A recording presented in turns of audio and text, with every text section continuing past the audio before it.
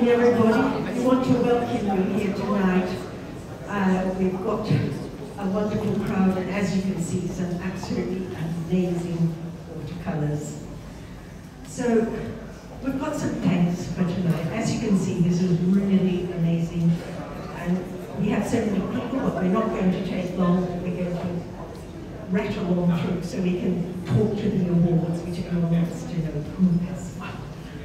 So, we have our patron tonight, Adrian Pavelka from Littleton, and she has sponsored these small awards, so we will see her shortly. And of course, we have our guest artist, Brian Baxter. Could you just come and welcome Brian?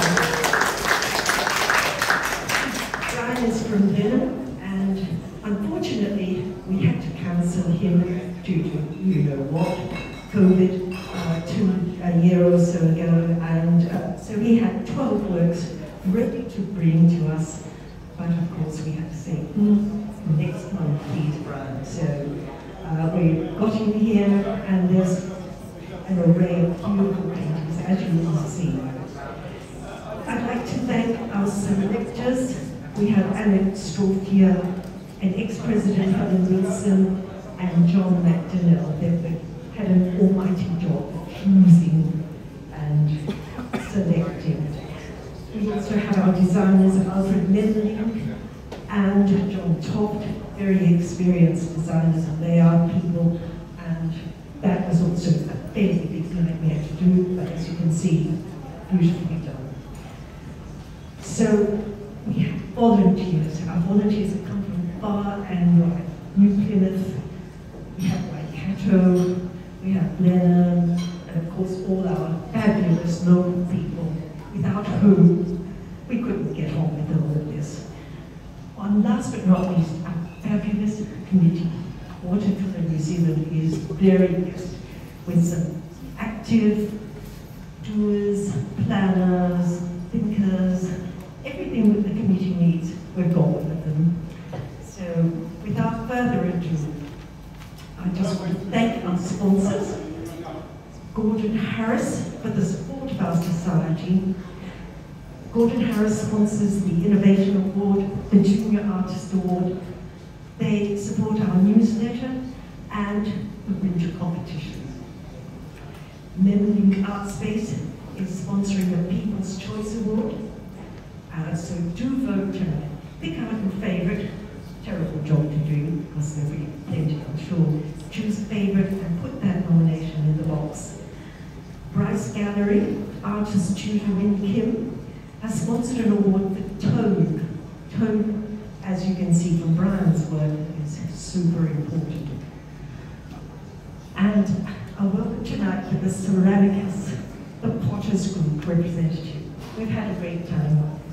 David, the Ceramicus representative, with, as you see, really beautiful pottery, and they've supported us, and we support them. So thank you for coming tonight, David. Now, what we usually say is, we have the walls, you have the floor. That's the potters and the painters. So, at NZAFA, the Fine Arts Gallery, thank you for allowing us to exhibit this lovely, lovely space. It is so suitable for watercolour, beautiful light, ceiling, and wonderful space. So without much further ado, I'm going to get Brian to have a little word. So I'll just introduce Brian Baxter, our guest artist. You may have heard that someone say, I don't know much about art, but I know what I like. Well, I don't know much about art, but I like what I see here today. That's the results of the honest efforts of so many artists of varying experience and competence. Some of them have won awards, and some of them have not, but all who have made a serious attempt to present their best work for us to enjoy. And although I may not know much about art, I do know from my own personal experience what has gone into producing each of the artworks in this room today. And I'd like to congratulate you all for putting out and taking the risks associated with exposing your work to public scrutiny like this. let alone being judged by one of your peers, whose calls are often going to be no better than those of a referee in a rugby test. A matter of personal opinion, personal taste, personal preference, personal judgment, possibly controversial, prone to human error. Like the man with the wooden legs said, a matter of opinion. I want to thank the Watercolour New Zealand Splash Committee and team who have brought this brilliant exhibition to fruition again after last year's COVID disaster. It doesn't just happen, but naming people is always going to be dangerous because some of your new workers I just don't even know your names, but I do know a heck of a lot of work and expertise has been put in by a lot of people, including the likes of President Chrissy Menzies, Jill Hartstrong, Alfred Memelick, Sue Wild, Charlotte Hurd, John Toff, Peter James, let alone all you others I haven't even met yet. Thank you all. Thanks to the Academy for such a brilliant venue. Thanks to the New Zealand Watercolour Society for inviting me to be guest artist. I feel very privileged and humbled. And I rate it as a highlight of my nearly half-century art career. Thanks friends and family who have come, who have travelled all sorts of distances, not necessarily because of your love of art, but just to give your support today. And thanks to my wife Kathy for your enduring support and encouragement through my sometimes rather self-indulgent periods wrestling with the difficulties and frustrations of watercolour. These days technology enables fantastic effects with computerised art of all sorts, moving, static, abstract, representational, graphic, virtual, some brilliant stuff. But my hope and belief is that handcrafted art will retain its place in the world simply because that's what it is. Handcrafted without mechanical or technological assistance. Containing an artist's mistakes and successes, failures and triumphs, all at the same time, some accidental and some pre-planned. The beauty of imperfection. Hand-painted art is to me like live musical performance by skilled musicians, like Alfred and the band here tonight. Even with the odd bum note, always somehow more appealing than the perfect pre-recorded performance are a karaoke machine. Computer-generated art and high-resolution, high-quality printing processes are very impressive, fascinating in fact, but the human touch is the ultimate magic touch. Different people will always have different perceptions of what's good in art and what isn't. But I think the definition of art as something that titillates the senses, hopefully pleasantly, will always stand true. And finally, in a world in turmoil with crime, drugs, angry people rebelling and revolting everywhere, war as in Ukraine, etc., this scene is an oasis of peace, tranquility and beauty. I am thrilled to be part of a team of fellow artists striving to depict the beauty that sits around us, the beauty that inspired Louis Armstrong to sing the song, What a Wonderful World. Thank you.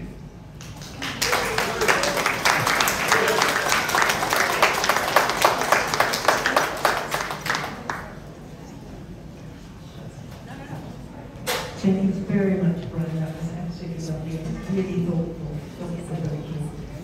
We're going to move on quickly to the awards now, and if I can get Brian to present these to.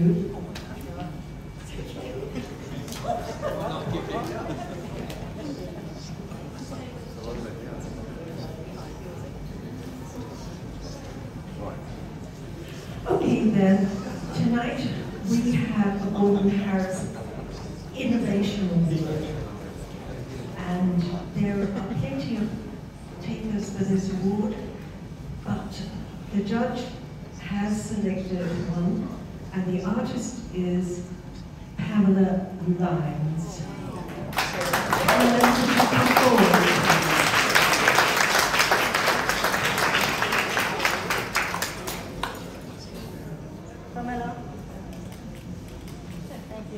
The next award is the Junior Painting Award, and we have some beautiful entries this year as usual.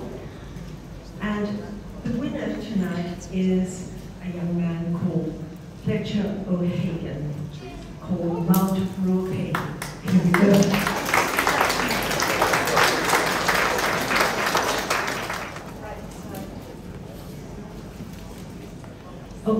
we now have our next award, which is the Bryce Gallery Award.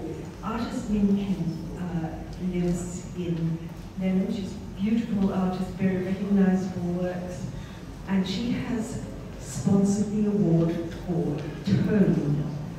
And this is dear to a number of artists' heart, Tone Award. And tonight, we are presenting the award to Diane Taylor.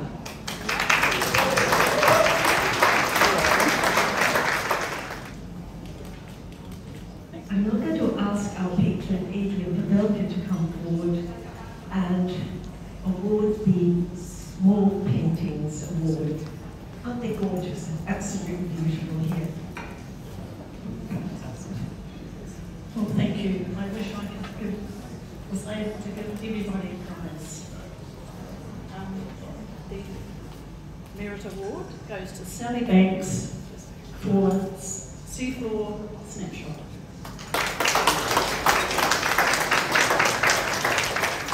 Second, Space 22, Small Work Merit Award goes to Sue Wilde for Charming England.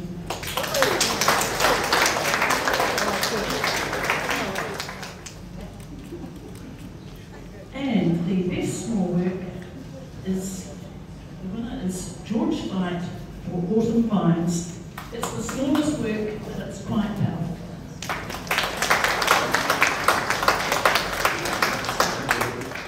Okay, we're now up to the main awards, and we have 5 Merit Awards, and we know that some of our artists are not here tonight. One artist, Mitsuyo Field, she lives in the South Island and she's not here, and she has won a Merit Award. Jackie Pearson can't be with us tonight, and she has a Merit Award. And the next award is for Amanda Brett. Is Amanda here tonight?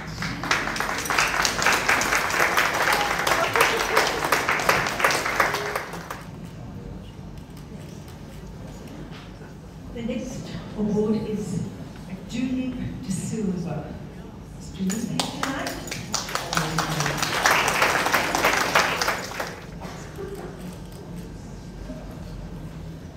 And the final Merit Award is for Roderick Weston, Mount will pay you from the West. That little painting up there.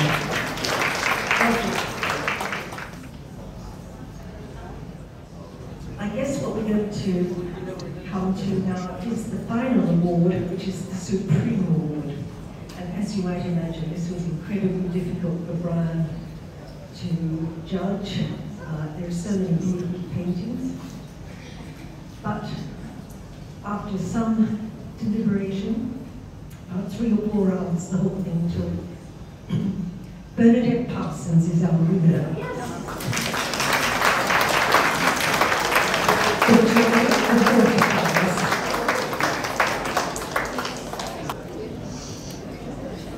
Yes, that's Supreme Award.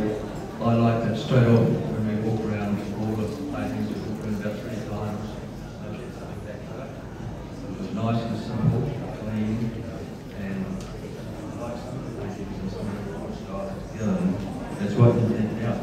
It's not just what we put on sometimes, I reckon. And it's nice colours without colour bouncing all over the place.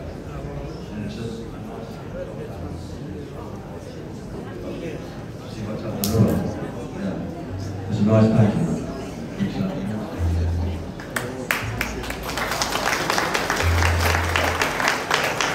That's the end of the awards tonight, and I would encourage you to go